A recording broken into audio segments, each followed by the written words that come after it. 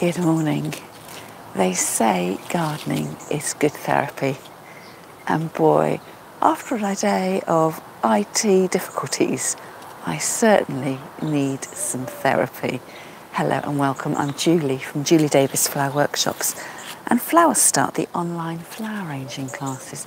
Now, if you enjoy this kind of novice gardening content, or particularly if you fancy having a laugh at how I'm messing everything up in the garden, I'd love it if you subscribed to my channel. Look out for the big red button underneath the video description. Click it, and then if you tap the notification bell next to it, you'll always know when I upload a new video. So, I've been to our regular street market. I've actually bought myself 3 dahlias. I've got a pinky purple one down on the side.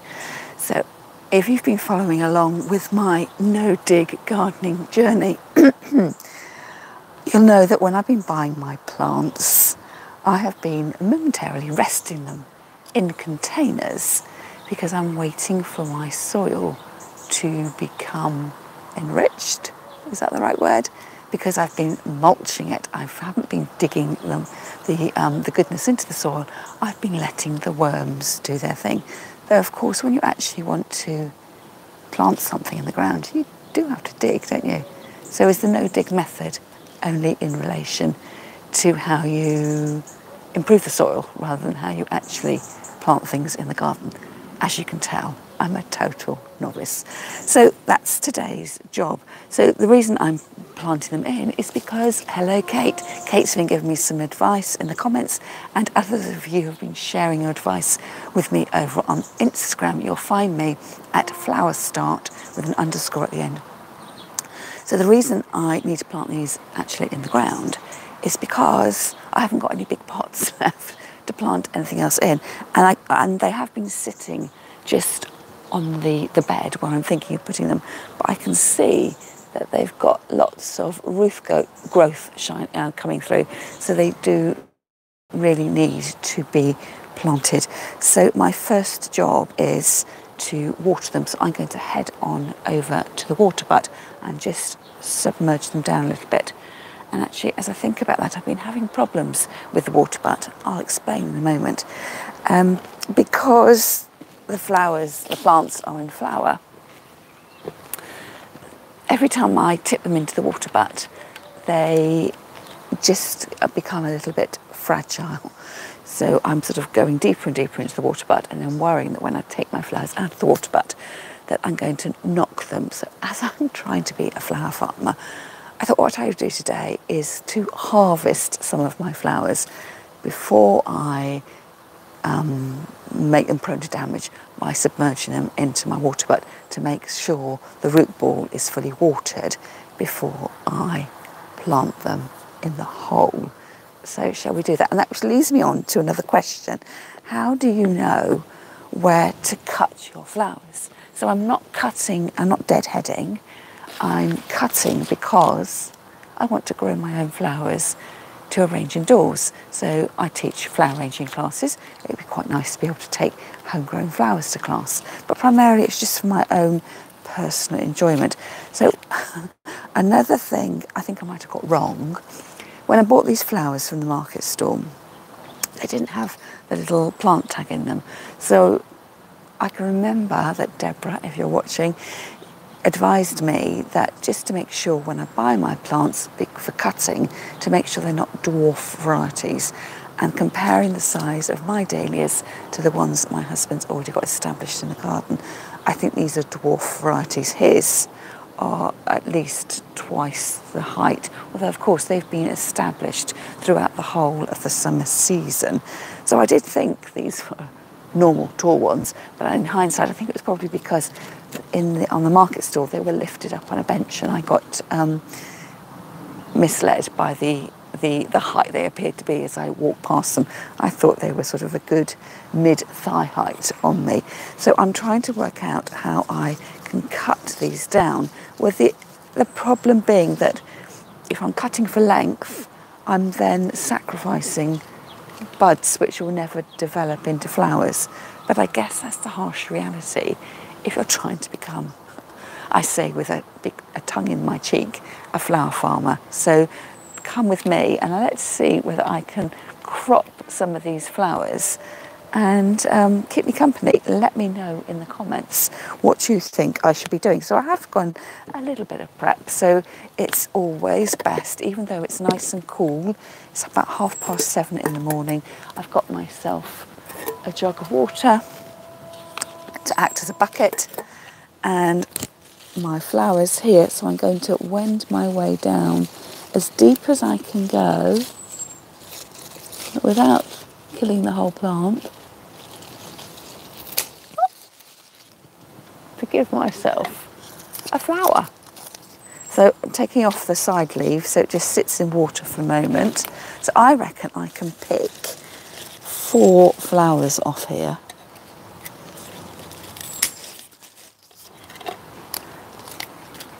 I should have brought my compost bucket around. So it's about delving in really deep. In actual fact, they look quite pretty, don't they? Just sitting there in a jug. So cut and plonk is a really great way of arranging flowers. And of course, if you've got more time or more inclination, you can get more creative with the way that you arrange your flowers. So I've still got some buds left, but I've got most of them in a bucket. So making a little production line here. So the problem I've had, you can see here that this bud it's fallen off really. I'm going to pinch that off. And it's just become vulnerable because I've been dipping these dahlias into the water barrel. Actually, that looks quite nice with a red jug and then red and white flowers in it. So down, down, down. So I've taken the advice. Donna from Busy Bee Blooms on Instagram was the one that recommended, I've only got a small patch, is to make sure I buy my flowers, my plants in different colours. So if you were doing, proper garden designing, you would probably have, patch of, 3, 4, 5 white dahlias, and that would be the look that you were going for if you were having, a white room in your garden. But because I am cutting for arranging, I want different colours, and therefore I have gone for this rather speckled looking approach. So 5 dahlias from the red, but I've still got some buds left. And then my pink. So I've only got 1 stem there that's ready for cutting, but it's got 2 side shoots on it. So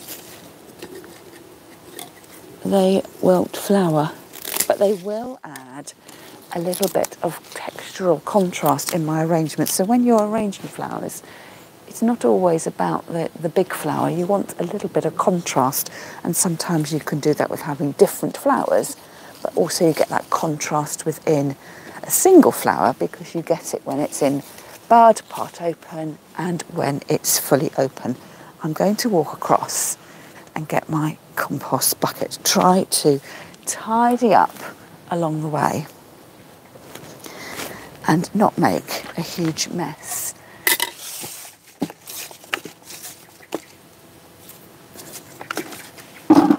So then I want to take my dahlias and put them into the water barrel, just so the root ball is well and truly wet. So the water in the barrel is about up to here at the moment. We did have quite a lot of rain at the end of last week, so it filled up because I've been watering my plants through the week. And this is the problem I've got, trying to get them out of that hole without damaging them. But I'm glad that I have cut off the blooms that I wanted to use anyway for my flower arranging. So it's quite nice being out in the garden. Just there in the morning, I can hear some birds chattering. I've left the dog in the house. The rule is that she's not allowed out before 8 o'clock in order that she doesn't disturb the neighbours with her good morning barking.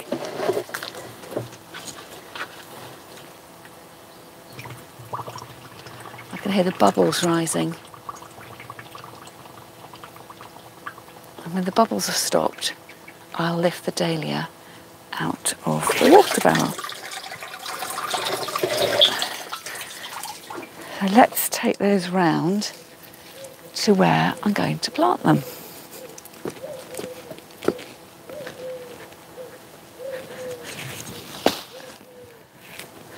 And at this point, I think I'm probably going to put on my gardening gloves.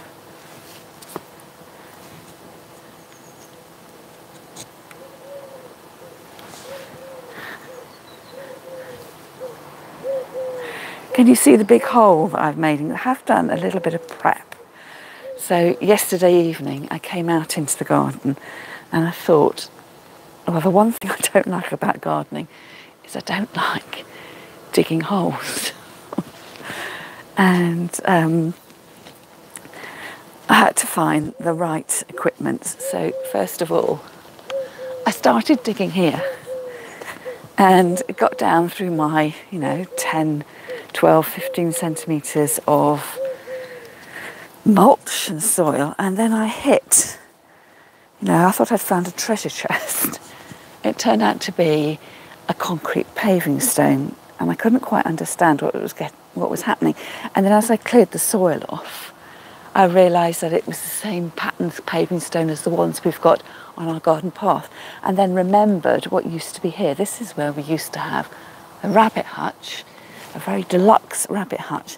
And because we have foxes that come and visit the garden, I think the paving slab here and the subsequent bricks that I dug up, and I don't think you can see it, that's in shot, that the waste of plastic lining bags, that the little run had been fox-proofed, so I was having to dig all that up.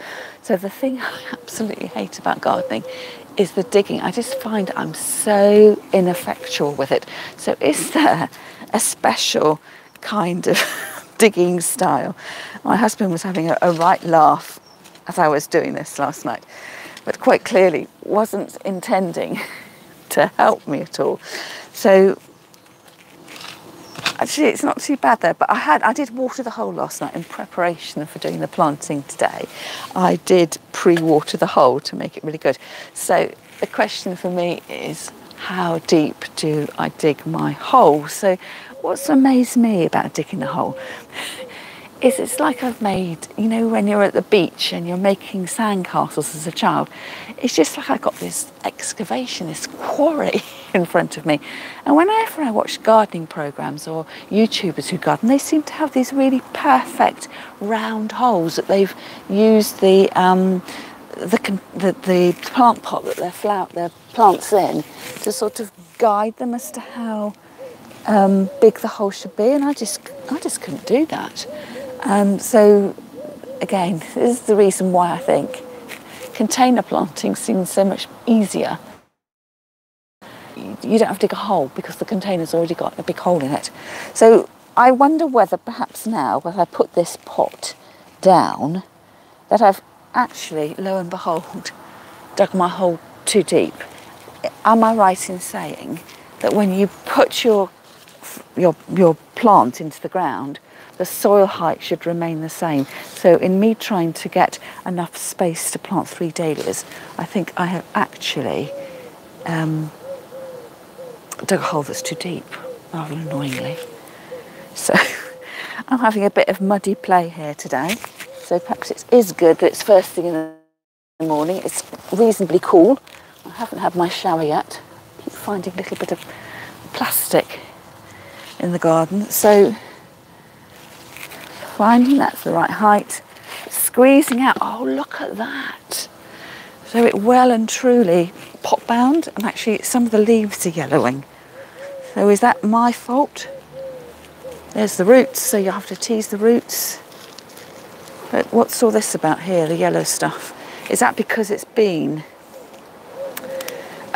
trapped in the pot? So I just pull those off, make it look neat.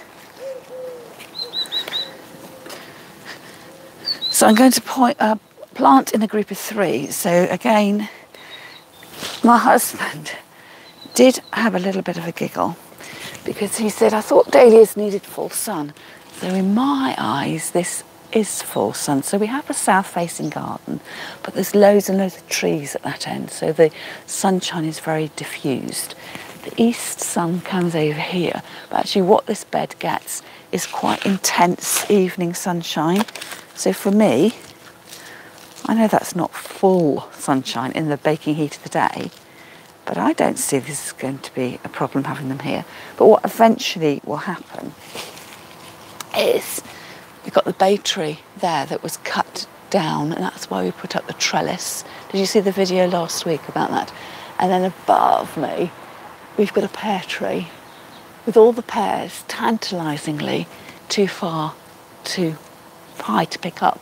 They must be 3.5 to 4 metres high. So what we have to do is wait till the pears fall, immediately pick them up, and then eat them. So yes, I accept that there are trees around about, but my plan this time round is to not let that bay get out of control. I'm just going to get the last dahlia and to trim it back. It was a bit of a brute, and then like all plants in the garden, if you don't tell them who's boss, they get too tall, and then they become harder and harder to keep under control. We had a eucalyptus tree once that was like that. So I asked my husband if we could have a eucalyptus. I think he'd saved one from Woolworths. You know, they used to have plants in there, and they were all a bit bedraggled. And eucalyptus would be handy for flower arranging, but it grew so fast. Within a couple of years, it was as tall as the house. And then all the lovely, nice growth is right at the top. And then you find the lower branches then eventually become too tall for you to actually pick. So I'm planting these in a group of 3. Is that too close together though? And having seen them in the pots when they've been slightly elevated, they look much more impressive. And now they just look sort of short and squat. Again, that's another flower arranging thing. If you want your flower arrangers, your finished flower arrangement to look really impressive, you need to lift it up off the table a little bit. So that might mean I've got some old breadboards that I use as huge coasters really to protect my polished surfaces. Or you've got a short stack of vintage books or something like that, or hardback books in the charity shop. You've taken the covers off. If you just lift things up, it just makes the overall arrangement look so much bigger. And now I've taken these out of their pots, so they've automatically shrunk. I don't know how deep the pot is, 12 centimetres, and they're just looking quite short and squat. So compared to the natural ground level, I still need to raise that up a bit like that, and I think I need to do the same over here as well.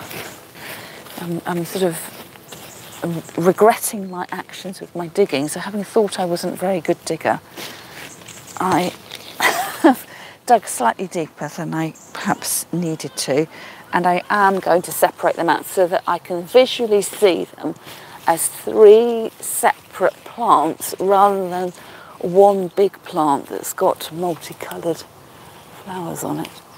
So I think that is how I want it, and it means as well, if they do grow a bit bigger, I can actually get to them.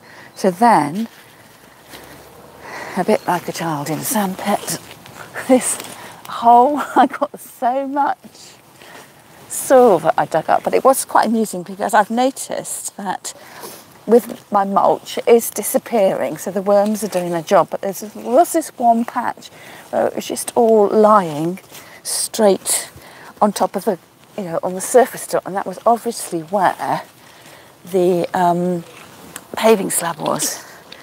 So it wasn't, the worms couldn't get over and around the paving slab, and now I'm thinking I should have planted the dahlia that was furthest away from the soil pile first, so I didn't have to travel my soil quite so far around the first plant.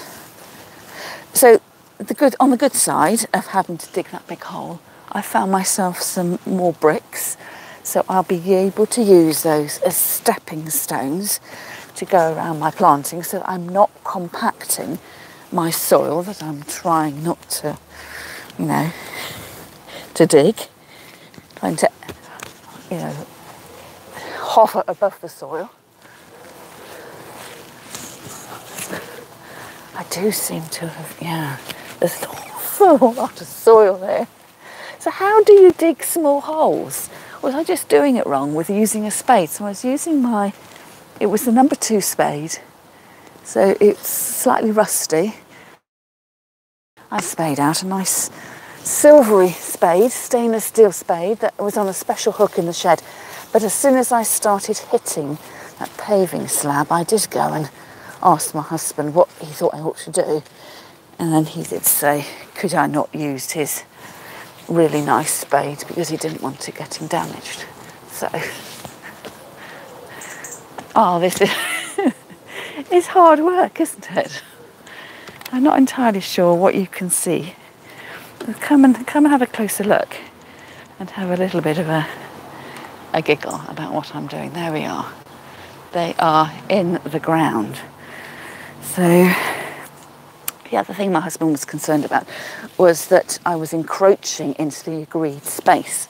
So this strip of ground is about 3 metres by, well, it's probably 2 metres at the kitchen window end, 3 metres at the other end, and it's about 10 metres long, and he wanted to lawn it all. So I am encroaching a little bit, but I do believe that we said that the boundary was now going to be the base of the pear tree. And he was worried when I was digging up that I was affecting the roots of this little mountain, no, not mountain ash, it's a Japanese maple, because he's particularly partial to Japanese maple. I don't really like them very much. But yes, there are roots, but equally there's roots from presumably from the pear tree and the bay tree.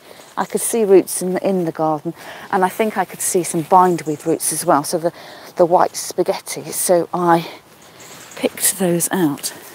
So just trying to return my natural soil level back to its natural soil level. So smoothing it all out again.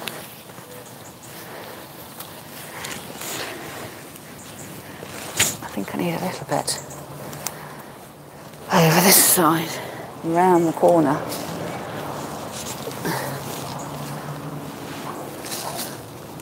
And then, so I've heeled it in with my hands to make sure it's nice and compact, not too loose. Is that air bubbles you do that for, or just stability? Combination of the two. And then over here as well. It is like having a workout. I think that's all right there. And then to water them in. So I watered the hole last night. It looked like a little mud pit. I've soaked the root balls this morning. On a final water in with quite a generous amount of water. So in last week's video, I was asking advice about my comfrey fertiliser.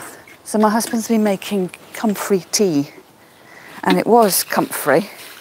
There was an unmarked gallon container, and he said yes, that was the comfrey, and his recommendation was just a quick dash of the comfrey tea in each watering can full, and that would help fertilise my plants. So I think actually that is what I'm going to do next. So container plants, see a bit of that morning sunshine, they need watering. So stacking my pots up. What do you do with your pots? So we just seem to have a plastic mountain of pots. So I stack them up in the shed and then get rid of them later. So I am plunging my watering can into the water barrel, and then fertiliser time. Next, I've decided, my husband feeds on a Friday, I have decided that every time I make a video, or filming, that was how I was going to do it, filming feed. So every time I film a video in the garden, that I will water my plants. So you can see the sunshine's coming in. There is my comfrey tea, my husband's comfrey tea.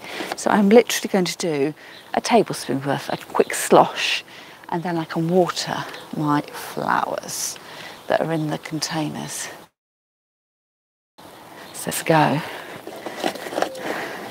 Slosh number 1, slosh number 2. Lid back on, step back carefully. So with my cosmos, it is browning quite a lot. Is that just the age of the plant? It's coming towards, you know, for me they're only just flowering, but it is sort of towards the end of the summer months.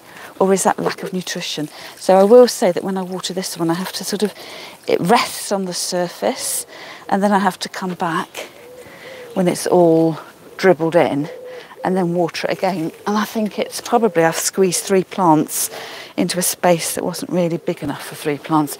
So I think it's quite compacted. So this is my mixed pot. So it's Astrantia, Physostegia, pink cosmos, delphinium, and something being with C that's gone over. My little bit of delphinium I cut back last week, that pot, despite the drainage holes, seems to hold water quite well. And then my water hungry hydrangeas will get down into the pot and give that a good old water. So because I'm trying to crop my flowers to enjoy indoors, I am going to crop my flowers to enjoy indoors. And this is what I wanted. I wanted that feeling of abundance. So I will, it's nice looking at the flowers in the garden from the kitchen windowsill, but I want to be able to enjoy them. That's my whole raison d'etre for the garden. So look at this. This is my zinnia. So a couple of weeks ago, I took the central zinnia out, and the 2 shoots have actually grown up either side. So this one I can cut long and put that down into my water bucket. And then I've never actually cut any of the pink cosmos to enjoy. So trying not to trample on my earth, I'm going to come round from the other side and use my little brick paving stones, a little bit of a balancing act. And the same thing, trying to cut long for a vase, but in doing so, realising I've got 3 buds on there that are just never going to come into flower. That one there I think actually needs deadheading.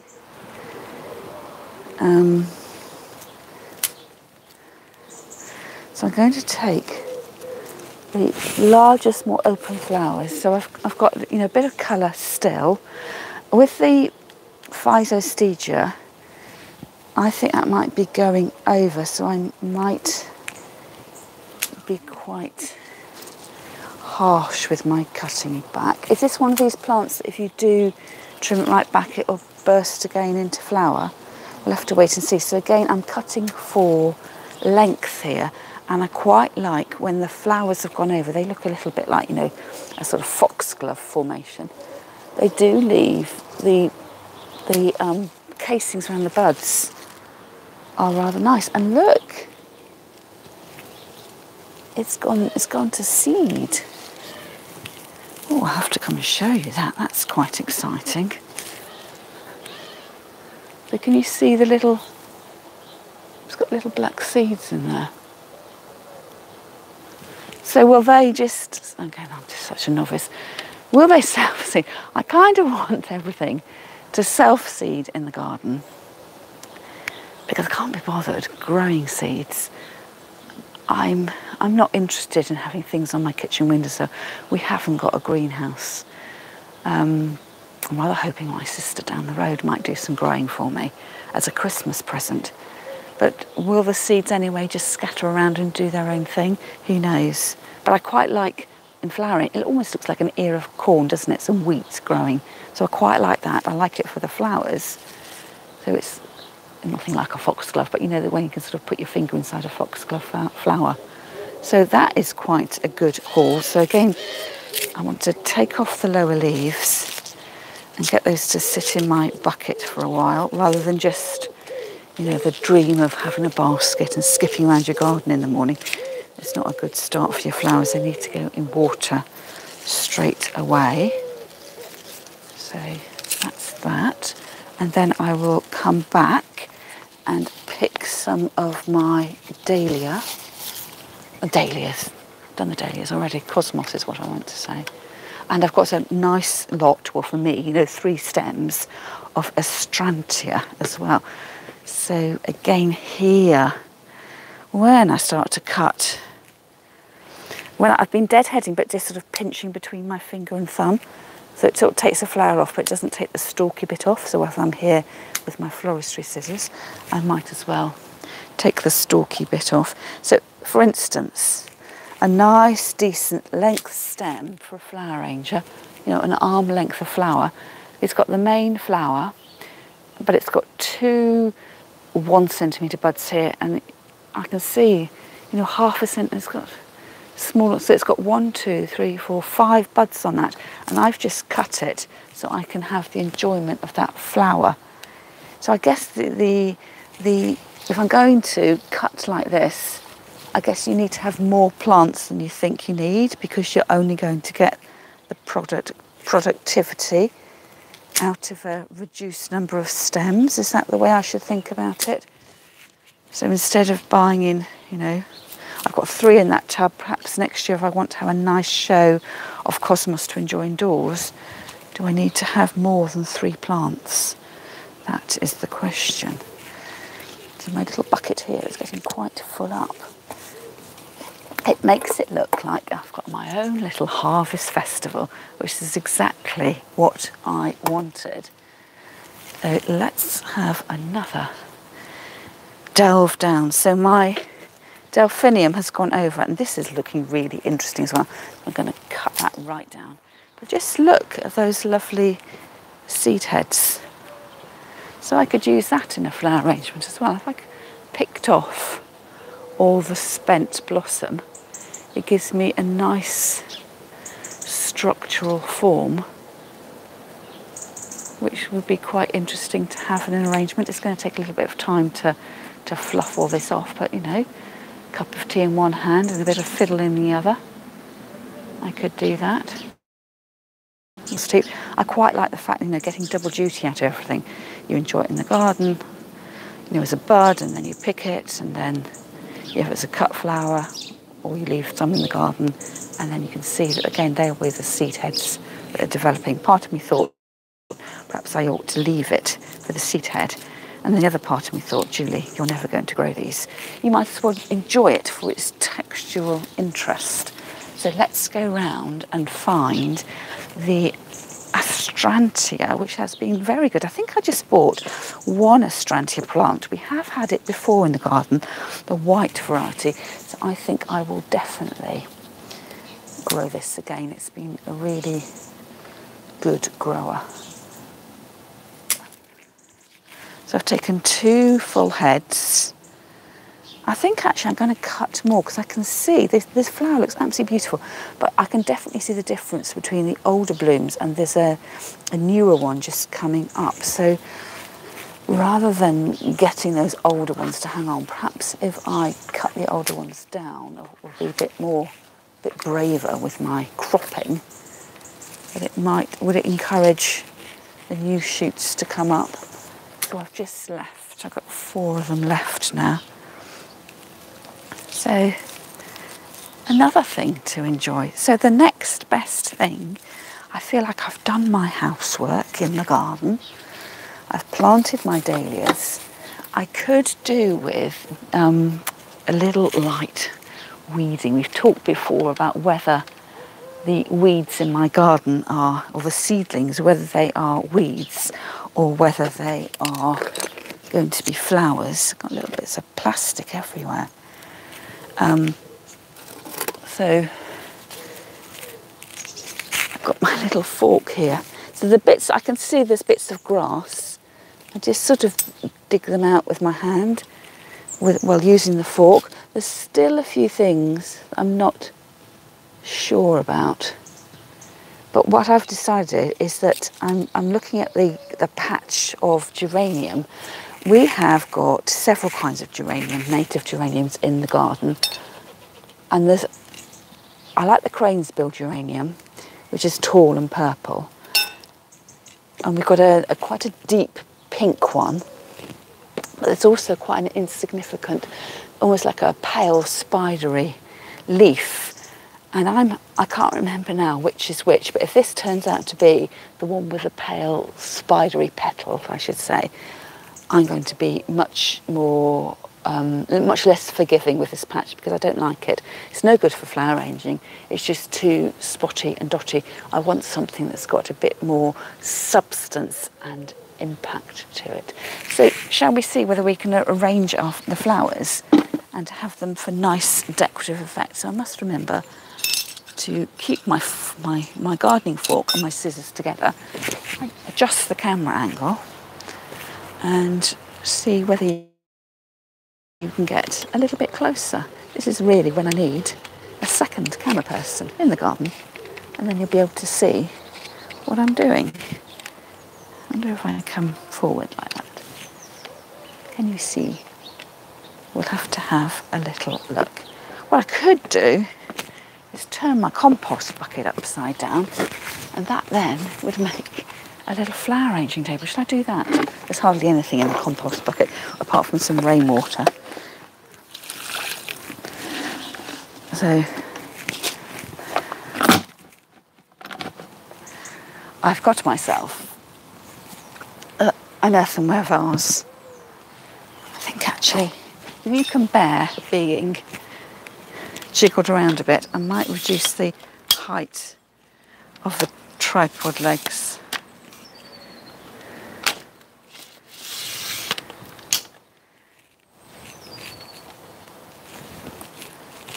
Slightly closer. So my flowers, I think they look rather nice, just as they are. You know, it's a cut and plonk, perfectly acceptable, but I do feel they've been squished into the container a bit, so I'm going to arrange them more artfully. So how am I going to start? What I like to do normally, my dahlias are quite short and my cosmos is quite long, so in my vase of water here I've got lots of water in here, and I've actually put some chicken wire in the top because I just want to support my flowers. All the flowers I've got have got quite narrow stems, so I didn't want them falling around. Sometimes if you've got quite an open neck on your container, if you put the flowers in, they just slop to one side. So I've chosen a container with quite a small opening, and then I've just got a piece of chicken wire that I've looped over. There's a little lip on the top of the vase, so I've just looped it over there. So sliding the flowers through the chicken wire, and of course they will then stay where you put them because they're getting a little bit of support. And these have got, although they're straight stems, they've got a little natural curve to them, so they are doing their own thing. I've got the sun in my eyes now, which is a good thing, isn't it? The sunshine in your eyes. So normally flower arrangers like to use odd numbers. By coincidence, I have actually got 3 cosmos, but that was by accident rather than design. So I'm just putting them into the vase, and to begin with, you just need to get something in the vase just to get a bit of solidity. I am tempted to use my defunct delphinium stem. If I just sort of tease it with my fingers, hopefully the old bits of petal will just fall away. And I'm then left with an individual stem, a seed head that's starting to mature. So bright lime green seed head. It reminds me a little bit of the shape of the seed head of the Aquilegia. I quite like that. I quite like the simple forms of Aquilegia, but I think I prefer the seed heads to the actual flower. So again, it's just got a bit of dominance here. So I'm going to take the leaves off because it's the developing seed head that interests me, not the leaves. And how tall am I going to go? Well, it depends how much space you've got for your arrangement, but it's always nice to go tall because the bigger your arrangement you make, the more impressive it looks. And then, you know, the plaudits just start coming in because it just looks absolutely gorgeous. You could make a tiny arrangement with the same number of flowers, but I would say go big. Go big or go home. And then as the days pass, good practice every 3 or 4 days is to recut your flower stems. So consequently your arrangement does get shorter, and then as some of the flowers, you know, go over, they die, you just pull them out of the vase. And you know, you can sort of, if you did a time lapse, your half flower arrangement would just sort of creep down over time. So let's get in some of the Astrantia. I've got a sort of split stem there, so I might cut that side shoot off. So I could have a long piece here coming over the edge of the vase and a shorter piece coming that way. When you're arranging your flowers as well, not only thinking about, you know, how tall your arrangement can be, but also where you're going to put it. So for me, normally my arrangements back up against a wall, so I don't need to have my arrangement looking pretty all the way round. It just needs to look good from the front. And when I say the front, I actually mean the front 3/4, because you never just have a sort of two-dimensional flower arrangement. So perhaps now I'll decide which way is front. So I think I want to have my cosmos facing towards the front a little bit. And the Astrantia, again, a straight flower, but because of the way they've been growing, partly obscured under my overhanging lilac tree cum ivy tree, they have arched to move towards the sun a little bit. And then look, the star of the show, my single cosmos. So pinch off any leaves that will be in the bucket, recut the stem. I'm thinking I could come up quite tall with this as well, because then it starts to talk to that delphinium spike. And so it's a straight flower. The head is a little bit heavier, so it's nodding back a little bit. And then my group of ears of wheat, or my Physostegia. I will have to take off a few more leaves at the bottom, I think. So just do that carefully.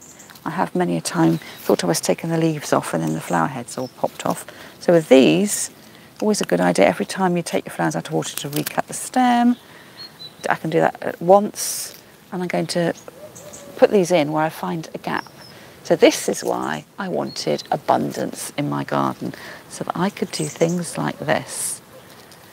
And there's nothing nicer than a really full vase of flowers that you've grown yourself. Even though I feel like really I've just caretakered them, because I bought these all from the plant stall in town and somebody else has been looking after them.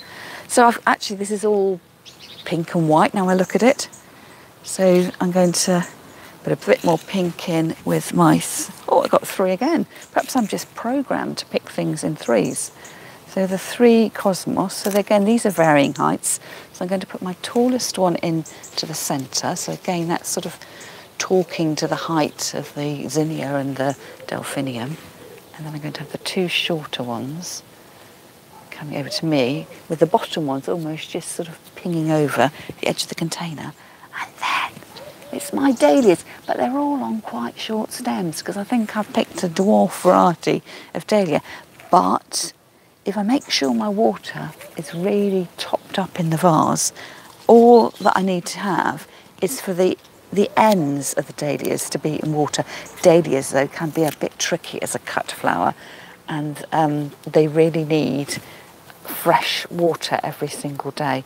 So I will be, you know, perhaps paying more attention to this vase of flowers because I've grown them myself than I would if I'd bought something from the supermarket, or I could just think, oh, that's just easily replaceable. So what I will do is hold the mouth of the vase over the sink, imagine this, the vase, to tip the water out, and then refill under the tap to sort of flush out any detritus. And then the trick is to make sure that when your flowers have gone over, is to absolutely be fastidious about cleaning your vase so it's absolutely spotless for next time. There's nothing worse if you want to arrange flowers and you think, oh, I can't use that vase, it's dirty. But if you wash your vases after you've finished using them so they're ready for next time, it just saves you a lot of hassle. So I'm going in with my red dahlias first, I'm sort of corkscrewing these down because I'm having difficulty now finding a gap amongst that chicken wire. So again, I like to layer up like with like. So although it's dahlias next, I'm using all the red dahlias first and getting those into my vase. I always find dahlias a bit peculiar. They're a very fashionable flower, but the heads always sit in a really strange way. Tiny dahlia there, so that's going to have to go really low down. Just have its neck poking out from the top of my vase. Wiggle, wiggle. Right down there. And then I've only got my one pink dahlia. So what I'm going to do with the height of the delphinium, then the physostegia, and then my zinnia, I'm going to have this at the bottom of that sort of column of flowers rising up out of my container, so that the purple then becomes a sort of continuation of the line. So you go dahlia, zinnia, physostegia, and then the height of the delphinium behind. And then I've got a few whites. So yes, I seem to have made a harmony of pinks and whites. Perhaps, well, it's not surprising because that's what I've got growing in the garden, but it wasn't until I put them together that I realised how well they go together.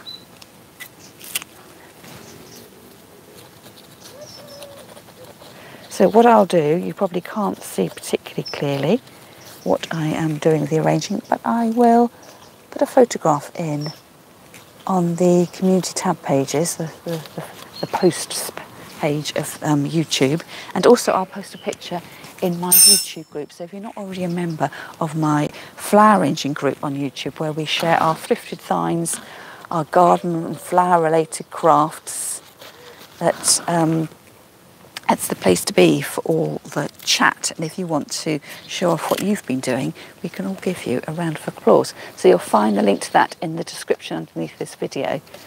And or if you search for Flower Start World in Facebook, click the join button. There's a couple of questions you have to answer just so I can read out the bots. And then we can get chatting. So I think probably I might just come back and show you this so you can actually see what I've done. And then I think that's where I turn the camera around, give you a headache that way, and then the sun will be behind me. A view with the lawn, I might just raise you a little bit and then I can show you. Oh, it does look really good. My finished vase arrangement. So going from the cut and plonk, where everything was just sitting down in the water, I've now got something that's much more elegant. So notice I've chosen quite a long vase. So overall, that height of that arrangement is, it's as long as my arm from the bottom of the vase right to the top of this delphinium bud. So thank you so much for joining me, and I'll catch up with you in the garden next week.